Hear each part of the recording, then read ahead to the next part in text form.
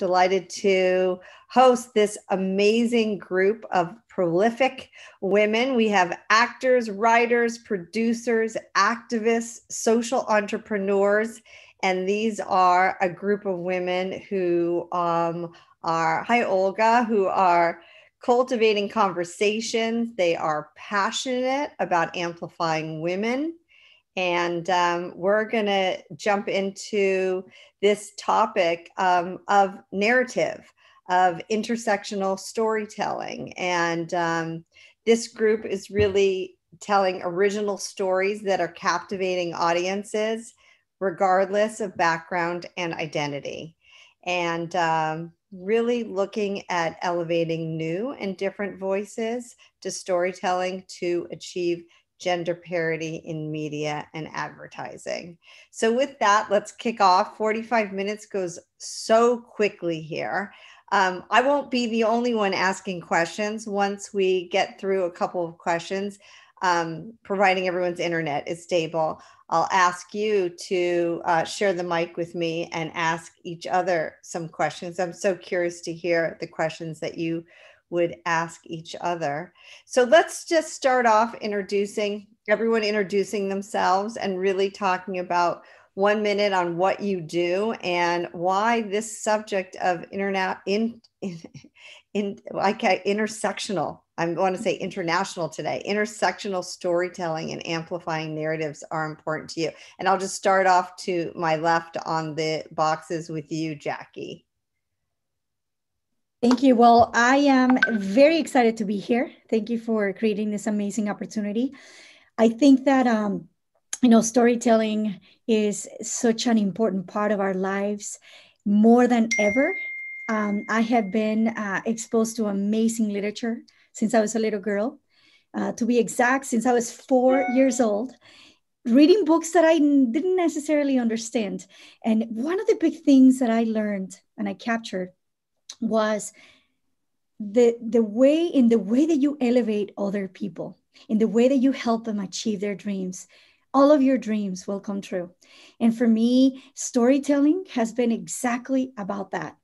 I have amassed the largest collection of Latinx stories in a book anthology series. And I took that very seriously. I said, how many people, how many women can I elevate? How many Latinas can I elevate with their stories? Connecting back to the source and reading those incredible books that shaped the way that I see life. So here we are connecting in today's event. Social entrepreneur, I'm a pilot, I'm a publisher, and most importantly, I am passionate about storytelling and elevating women around the world. Well, I loved his quote, taking off is optional, landing your dreams is mandatory. So thank you for that. And very, very inspirational. I see why they call you the dream catcher. Jane, on my other side, love to hear. Hello, I am Jane Tranter. I'm the CEO of an independent production company called Bad Wolf.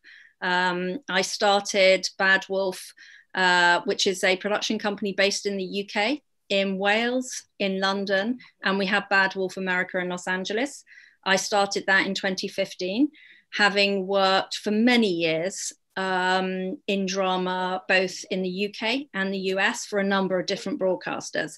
And I started Bad Wolf with my partner, Julie Gardner, because we wanted to tell the stories that we wanted to tell, rather than tell the stories that we were directed to tell, or we thought we could raise the money to tell. We wanted to be able to go out there and tell the sorts of stories that we felt would be Bad Wolf stories.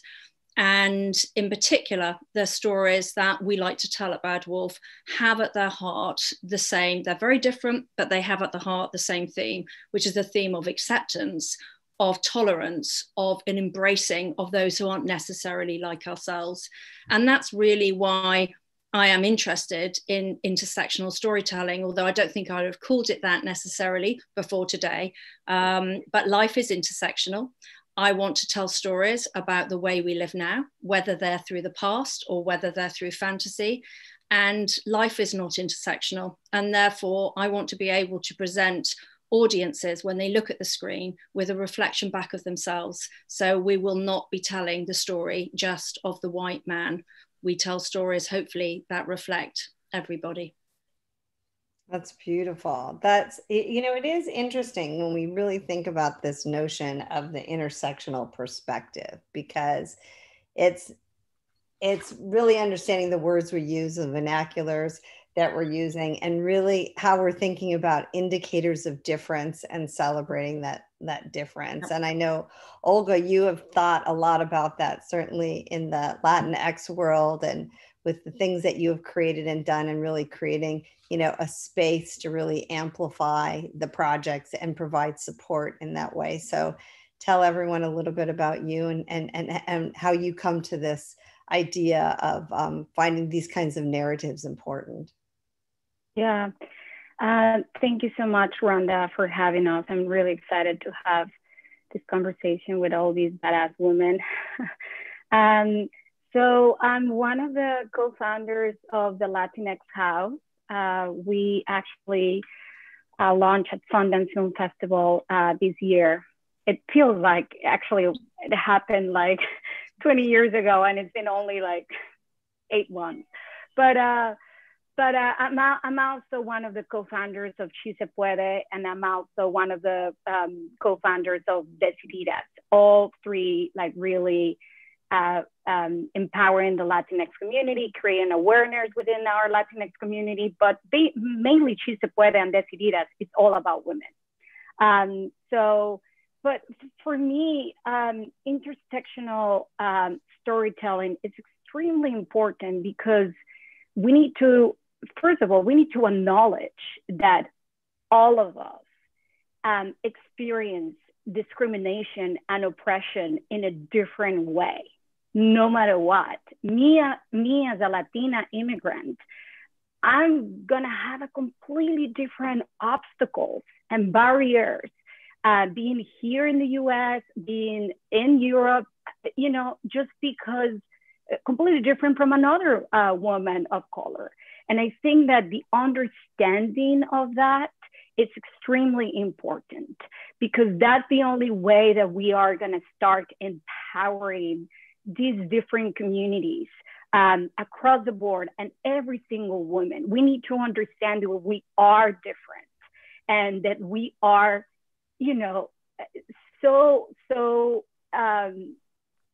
so many of us. and our experiences that are definitely going to be very different because of our race, our gender and identity, if we are our nationality, our immigration status, our sexual identification of sexual orientation. So for me to understand that and to create that and connect it to storytelling, it's extremely important, because we're not going to empower other women if we don't see it. We got to show them, right? So that's why storytelling for me is really important, and that's why I've helped created these 3 organizations that are so much focusing on that.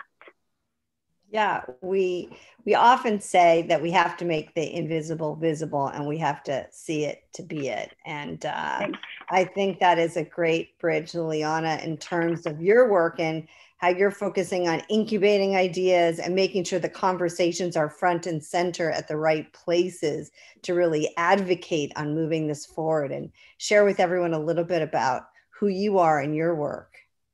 Yeah, definitely. Thank you so much again for having me.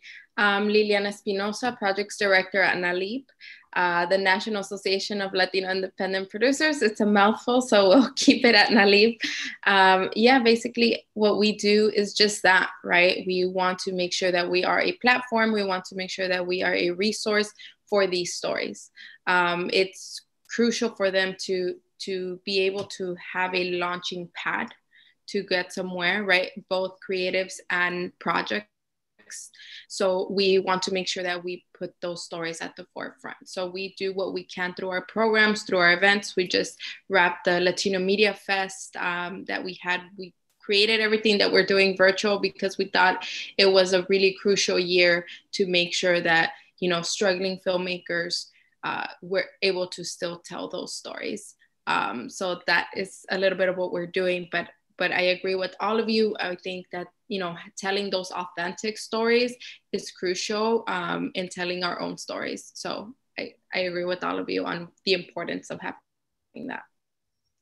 So I'm hearing a sense of positivity and optimism, which is encouraging.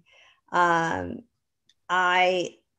curious, how are we doing? I mean, we're out there, we're doing this, but how are we doing? Jackie, how are we doing in this moment right now? How are we doing?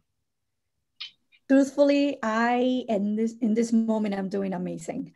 The first 2 weeks of this, you know, craziness with the pandemic, I think I went through the 5 phases of grief, trying to identify what was happening and what was my place in what was happening in the context, running, you know, 2, organizations, a marketing agency and a publishing house, and thinking of my team and thinking of the employees and thinking of my clients, the ones that had to close due to the pandemic. And it was in week 3 that I got this lightning in my heart. I don't know.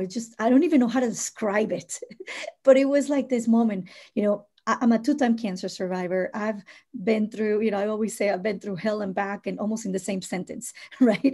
And I've been on top of the world, you know, and I think, you know, I've been here before, right? I thought to myself, I've been through this before. I've experienced what it takes to have this exponential resiliency in the middle of adversity. I have been in a house that had just burned down in Mexico at 12 years old and seeing 80% of my books completely burned, completely gone. And realizing in that moment, that silver lining, that light where I said, you know, I've read those books. I've read them like 5 times. They were my babysitters.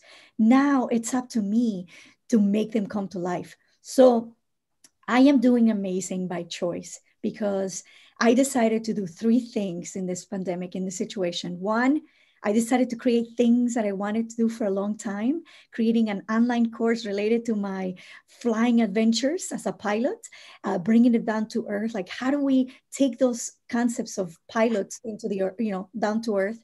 2nd, I decided to sparkle as much magic as I could. I fly with a little teddy bear like this one, Amelia.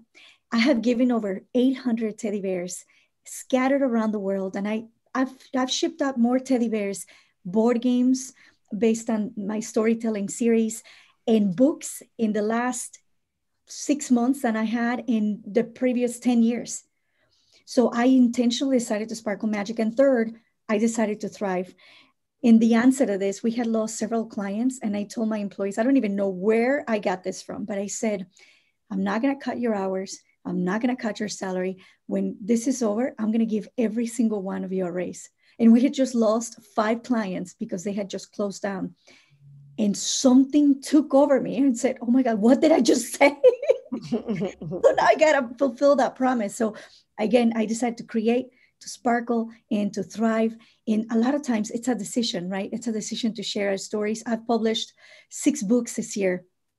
To complete 23 books published under my name and close to 100 books published for other amazing stories and business and children's books. And to me, staying busy like that and creating conscious decisions is what leads me to feel amazing today in this moment.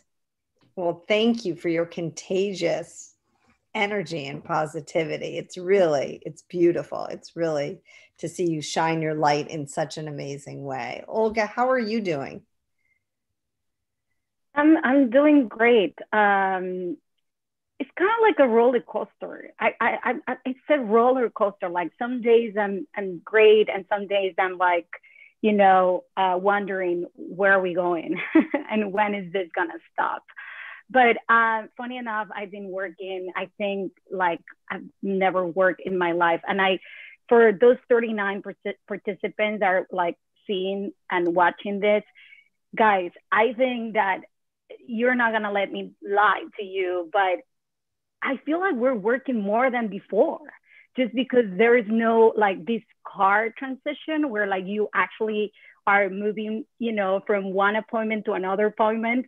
So you just start like packing up like so many things in one day. And I'm 6 months pregnant, so I think that's also of a baby girl. So another woman, another Latina coming in. So I think it's been an awkward 2020 with a lot of roller coasters, but listen, I am pregnant for the first time. I'm so happy. No, that's that again, just the idea of it, how everyone's planting seeds and making the most of it. And that is just beautiful too. Yeah. Congratulations. That's just well, really- I think that's why I fight so much about, you know, the acknowledgement of intersectional, you know, because I know that my daughter is, even though, you know, it's going to be a first generation Latina Mexican American. Listen, it's all about like trying to create a better world for her. She's definitely going to have, you know, obstacles and barriers because, you know, the caste system is how it's been set up. So I think we need to change that, and we need to work hard on all of us on changing this. And like, this is why the 5 of us are here. So we can talk to these 40 participants and really create awareness of what we need to change. Yes. Yes. And Liliana, how are you doing? I mean, I think I echo the same sentiment as everybody, right? It's been a crazy year, but I do think that it's a year where everybody is listening to what's going on. I feel like the distractions are kind of quieting down because of everything going on, and we're able to listen. So I think it's a good place to move from in terms of, you know, what can we create now, right? So these stories are being told all over the world, and I think it's an opportunity for us to tell those authentic stories. So I'm optimistic about that side of it, making sure that, you know, that we don't just, it's not just chatter that we're hearing and then it quiets down again when everything goes back to normal. I think it's an opportunity to take that, you know, a lot of these voices are being heard right now. So let's create these impactful stories. So I'm optimistic about that. Good. Jane. Hanging on in there, I would say. I very inspired by the idea from Jackie of being amazing by choice, and very good to be reminded also that this has been a crazy year, but it has been a year. It's been a year of a lot of shouting, and will continue. I imagine on both sides of the Atlantic to be a year of a lot of shouting, but there has also been a good deal of listening going on, which is good. I think it's, I think I waver between thinking, you know what, we're doing really well, and actually this is nothing. And I had an interesting moment on my echo chamber, which is Twitter, yesterday, where I was reminded, there was the usual sort of high-fiving going on, and I was reminded by someone of these American, amazing British television executives in the early 1990s, these 2 incredible women, Sally Head and Gwenda Bagshaw. And you won't necessarily know them, but you will know somewhat of their legacy. They were the women behind Prime Suspect. And they were really, really tough, ballsy women in the early 90s when, you know, you don't really realize that as a woman at the time, but, you know, you are just surrounded by a sea of middle-aged white male faces. And these women just sort of cut through everything and were very inspirational, and created this character, Linda LaPlante, of Jane Tennyson, wonderfully brought to life by Helen Mirren. And I was reminded by how difficult that was And I looked and I thought, well, you know, that's 20 years ago. And now it is not difficult to put women in the center of our television dramas. You know, there was a time when I would step forward and say, I want to make a drama about this, that, and the other. And they go, yeah, but, you know, can she be a man? And literally that happened. And now you will never know that happens. So that's all good. And then I got, as you do, I got a little kind of like reply, which said, whoa, easy, Jane Tranter, not everybody looks like you. And I'm kind of actually, you know, it's completely right. It's kind of like we go forward and we, you know, give ourselves a pat on the back because we are so inclusive these days of telling stories about women and about time too. And it's quite right that we have our say, but there are so many other forms of intersectionality and inclusivity. And in particular, diversity of women, not just diversity, but diverse women, of gender, obviously, of disability, both physical, mental, neurologically diverse. And I think that's the big push that we still need to do in our drama. It's kind of like, yes, here's your woman, and yes, here's your diversity, and just here's your disability, but it all still feels very compartmentalized to me, and it needs bringing together. And it needs bringing together across all different genres of storytelling. So yes, I think we're doing really well. And yes, I feel positive and buoyed up in 2020, but boy, have we still got a long way to go.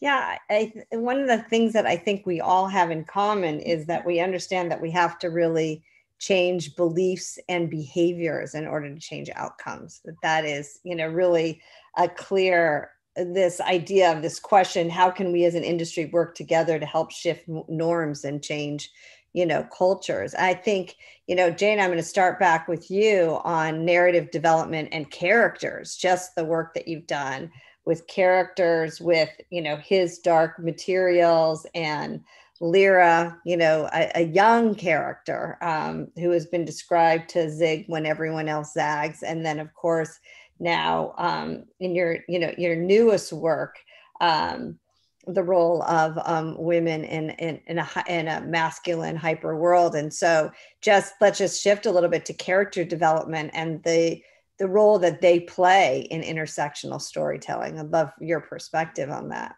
Well, they're two sort of different pieces. So obviously His Dark Materials is fantasy genre. And it's an adaptation of a trilogy of novels by Philip Pullman. And so we did two things in that. One is we took that sense of intersectionality that Philip had created. It's very unusual to put in the heart of a trilogy of novels that aren't for children.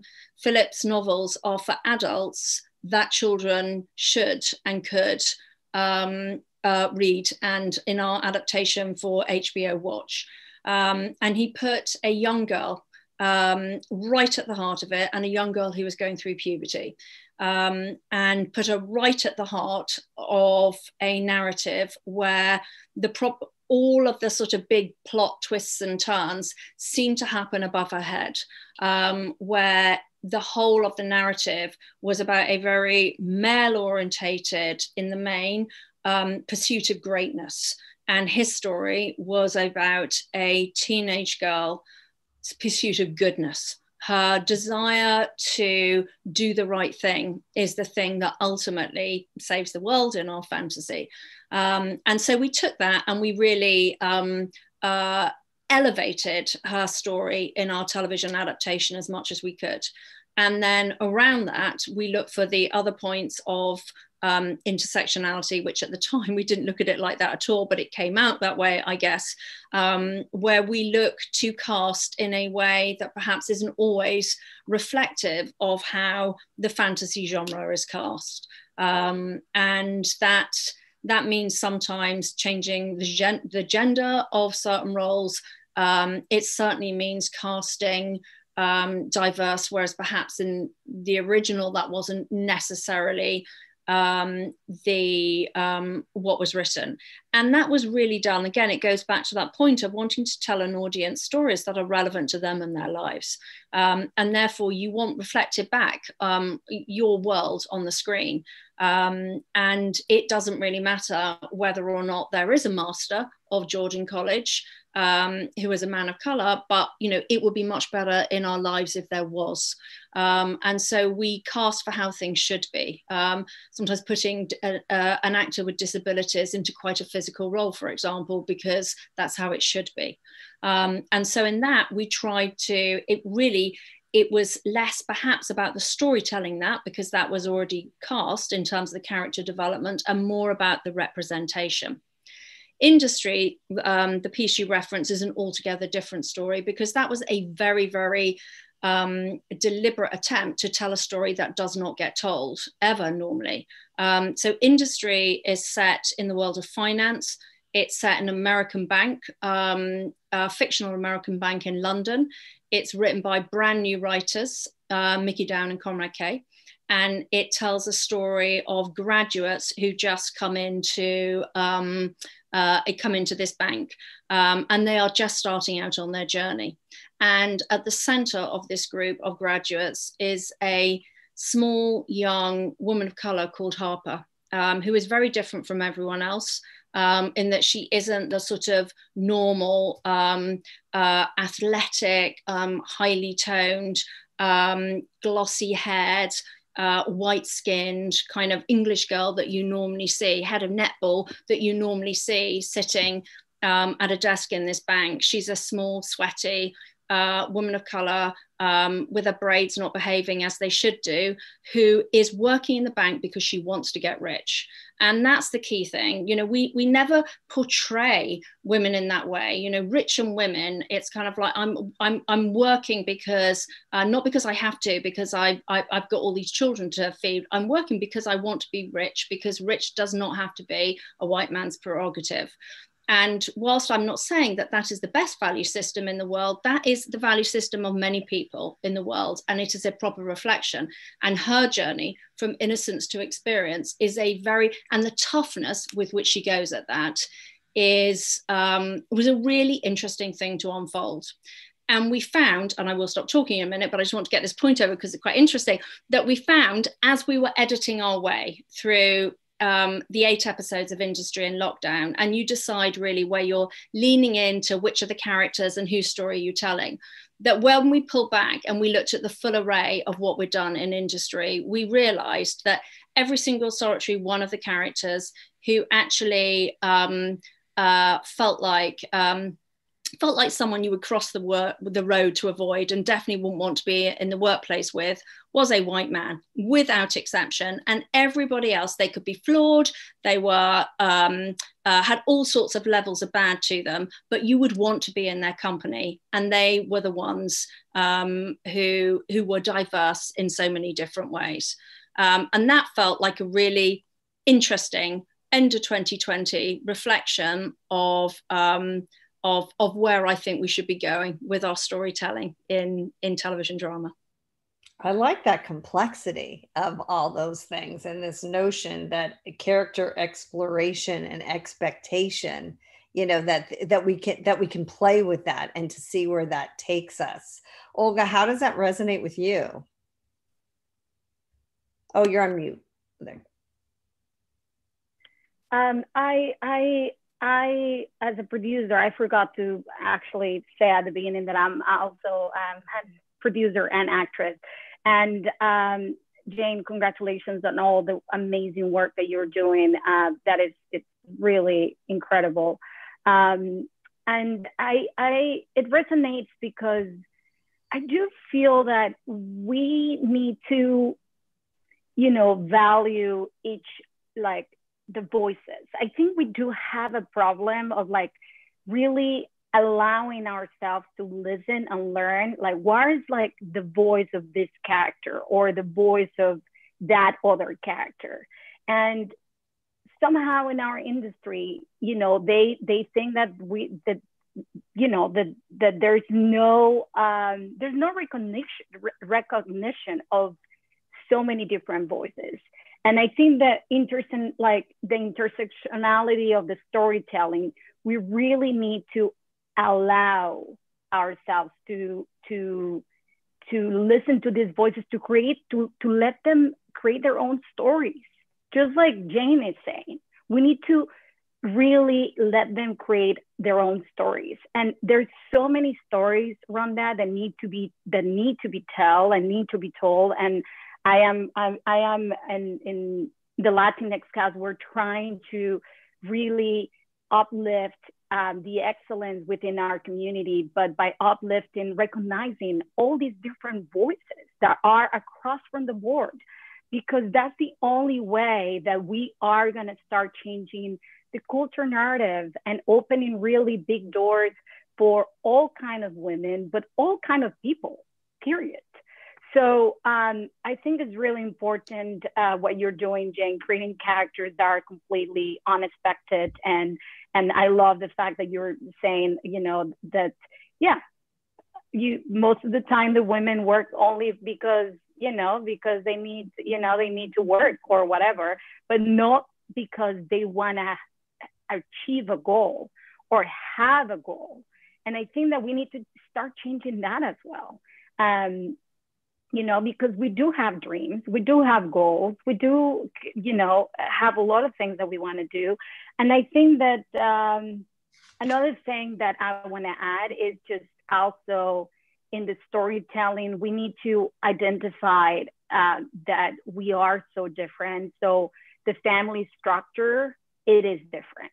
And our communities are going to be different. And I think one of the biggest problems of the studios and platforms and like writers, they just have us and put us, and I'm speaking about me as a Latina immigrant, on a box.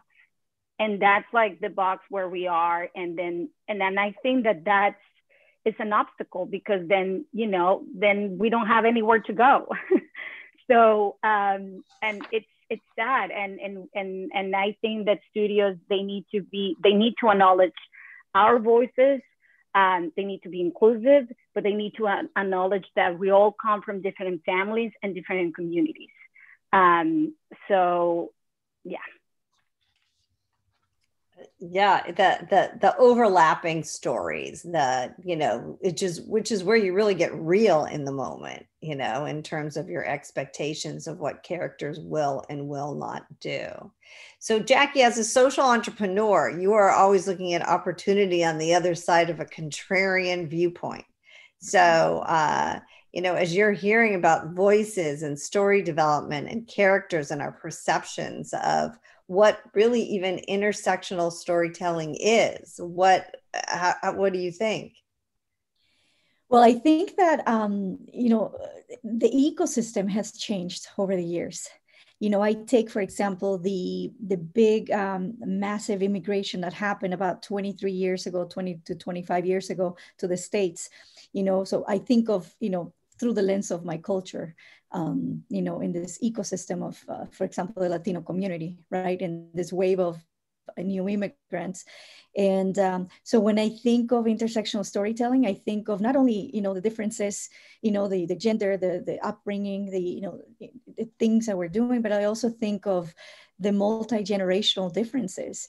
I have the privilege, and I always say, first for me, first impact and then money. And because of that, then, everything else follows, right?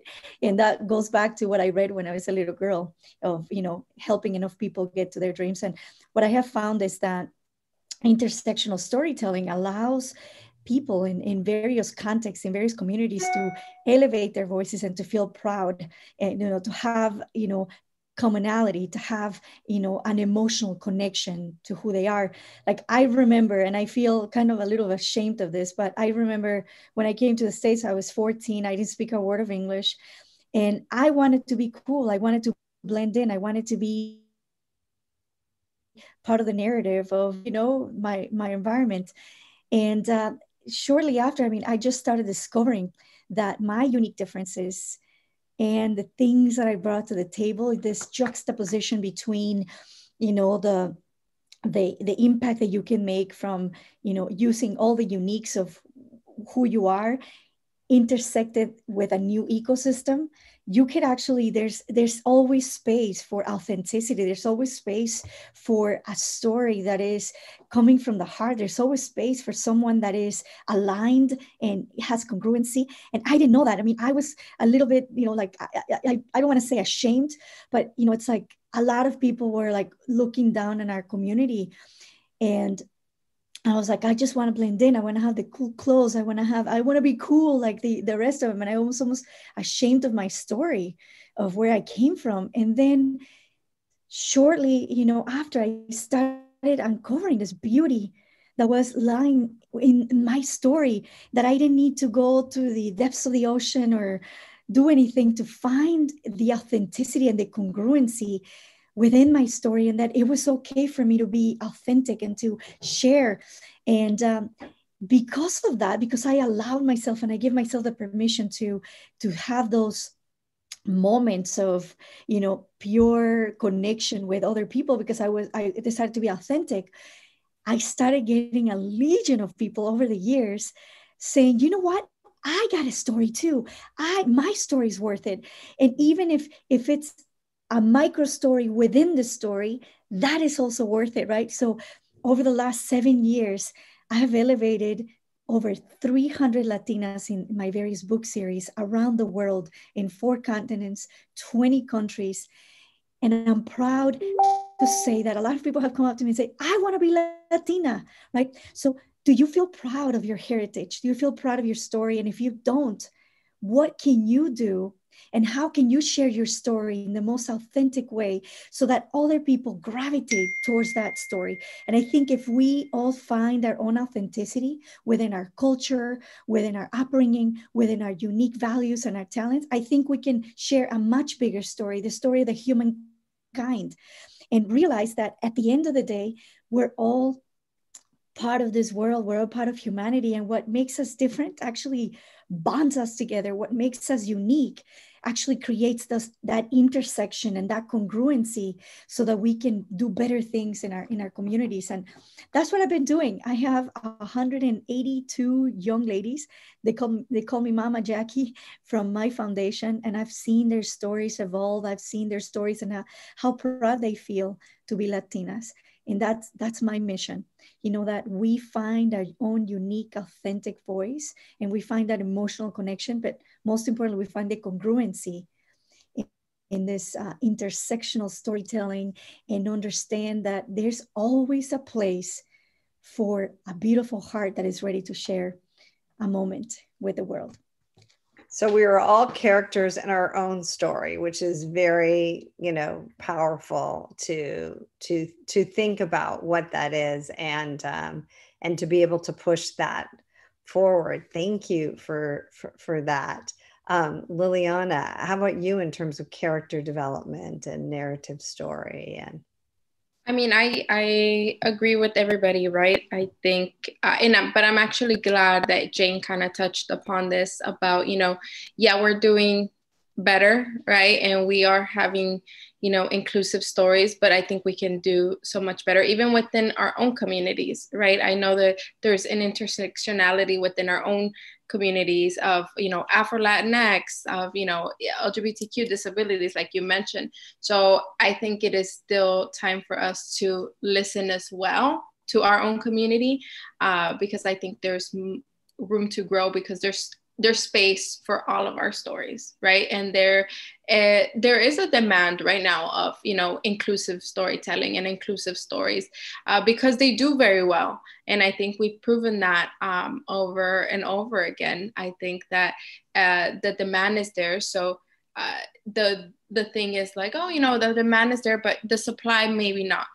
But that's something that we, as a nonprofit organization, wants to make sure, like, no, there is, here they are, right? That's why we make sure that we showcase their work. That's why we want to make sure that we, help advance their careers, put them into the right rooms, making sure that they are visible, because I think that is what what we need to do is make them visible, right? Like what are we lacking here that you guys need? There is a supply, because we have very talented communities of filmmakers and storytellers across the board. And I think right now everybody's a storyteller because of, you know, the streaming platforms, because of the social media platforms, because of, you know, all of that. I think we're all able to tell our stories in our own way as well. So, Liliana, if I were to give you the mic right now, what question do you have for our panelists? How do you see the industry shifting, you know, after 2020, I guess? How do you think that this has impacted, and where are we going from here? Are we saying like December 2020, or yes, after year after this crazy year? Yes. Like we're still in 2020. Olga, how would you answer Liliana's question? Oh my God. I don't know, but can you find someone to tell me? Fair enough. Can you tell me, to be honest, I feel that this year has been a year of growth for a lot of people. A year, and I echo Liliana what you just said, or I think it was Jane, is just where you are listening and learning. And I think that is huge for everybody across the board, not just in the industry, but across the board. But in the industry, I do think that because everybody's listening and learning, they are more aware of what they cannot do and what they should do, and what are the changes that need to do. Just because I do feel that 2020 has been a year where everybody's like, wait a minute, I don't need that, I need this. And it comes from the family up to, you know, a whole studio or platform. That we hear that all these big companies are restructuring the whole way. And you can hear that they are getting more people, like diversity included. And then I feel it's just because of this year, it's been so, it's been a roller coaster of feelings in every single level for everybody. So I do hope that industry and the platforms and the studios open doors to diversity, open doors to new characters, because we do need new characters. We cannot be what we cannot see, what we cannot show our newer generation. So, and us as producers, Jane, we need to push. We need to push, and elevate Liliana and Jackie, however we can elevate people that don't have a voice and don't have that microphone or don't have that position of power. You know, we need to have more people that have our own thinking in positions of power. And I think that they're listening and they're opening more doors to have more people, more women in positions of power. And hopefully there's a great 2021 for everybody with a lot of opportunities. Good. We just now have a couple more minutes. So, you know, Jane, just your closing thoughts to Liliana's question. I think